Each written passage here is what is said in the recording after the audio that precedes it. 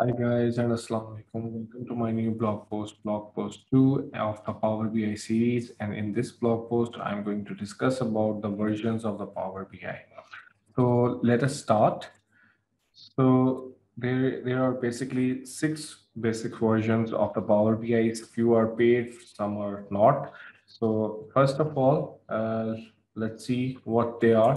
First one is the Power BI desktop. Second one is Power BI service, the Power BI Pro, which is also known as like Power BI Professional Edition, and Power BI Service Power BI Premium. Then there is a Power BI Mobile, and then there's Power BI Embedded, and then the last one is Power BI Report Server. So in the coming slides, I'm just going to give you a brief intro about these six products, and in coming vlogs, I'm going to discuss more about these six products. So first one is Power BI Desktop. So basically, the Power BI desktop, this version is basically intended for small to medium-sized businesses, and it is basically free.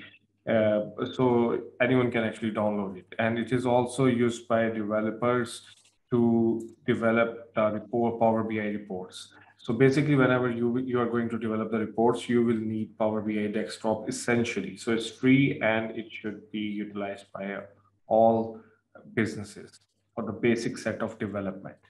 Next one is basically Power BI Pro. And before discussing about the Power BI Pro, I really would like to give you a brief information about the Power BI service. Basically, Power BI service comes into two forms. It's Power BI Pro and the Power BI Premium. Currently, this is the Power BI Pro, and Power BI Pro is not free, and you need to get paid for. You need to pay for this one. So Power BI Pro offers basically pay-per-user license service that enables you to gain access to advanced features and the ability to share the data. Next one is Power BI Premium, which actually also offers license for scale services and is intended for large scale businesses and enterprises.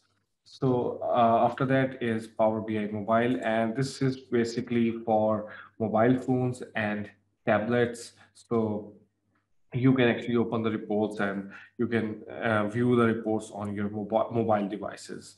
And after that, there is also Power BI Embedded, and this is basically an embedded version of Power BI and can be used by any independent software developer, and so that they can put their app by utilizing the Power BI embedded. So basically, it's something that you can do through the programming. You need to touch the Power BI through its core. So for the developers, they will utilize Power BI embed. Uh, Now, the last version is Power BI Report Server. It is basically an on-premises app for businesses who want to keep their reports and data on their server. Basically, Power BI Pro and Power BI Premium are basically subscription licenses that are actually provided by the Microsoft. On the other hand, when we talk about the Power BI Report Server, it means like all the services that you will be getting from the Pro and the Premium side, they will be that those will be deployed on your local server, and there will be a local team who will be handling that report server.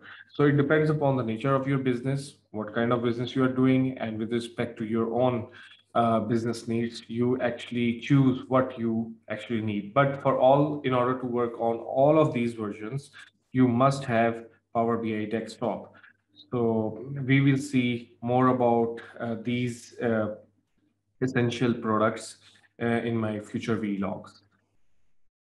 And thanks for watching my video, and please do not forget to like, subscribe, and share my YouTube channel YasirFazal, and please do not forget to hit the bell icon so that you should get the latest video as soon as it is uploaded. And as always, please spread the knowledge. Thank you.